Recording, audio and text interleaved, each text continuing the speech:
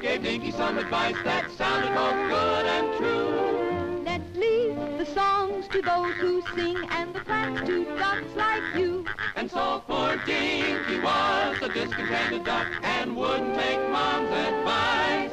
For most of all, he wanted a voice, no matter what the price.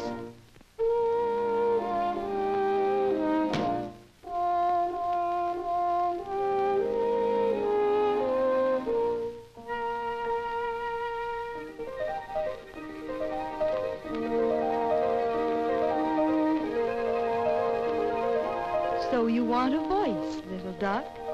Well, you shall have your wish.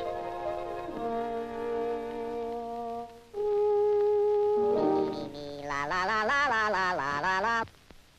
I can sing! I have a voice! I can sing! I want to sing pretty love songs to tell. Bravo! Bravo! I heard you, son. You got a great future. A great future. A singing duck. Why, we'll make a fortune, you and I. I'll make you famous, son. I'll put your name up in lights. I can see it all now.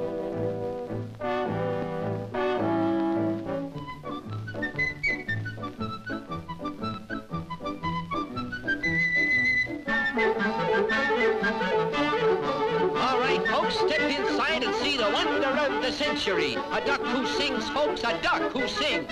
Yes, sir, he can croon with the best of them. Get your tickets here, show's about to begin. Let me go! Let me go! I want to go home! You made your choice, my fine-feathered friend. You'll sing for me and like it.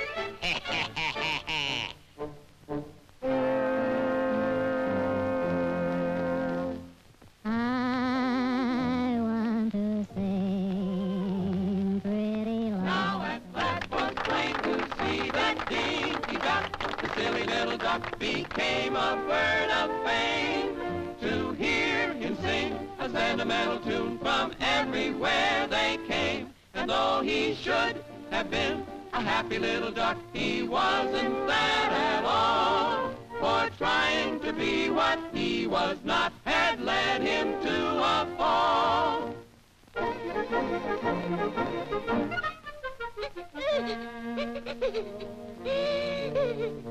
I wish I was just an ordinary duck again. I'm sorry I ever asked for a voice. You shall have your wish.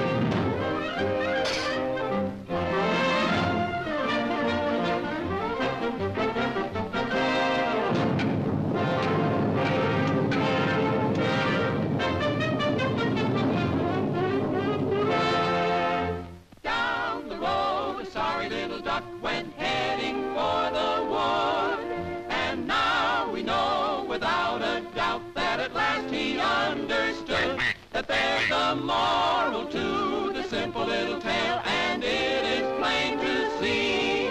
Sometimes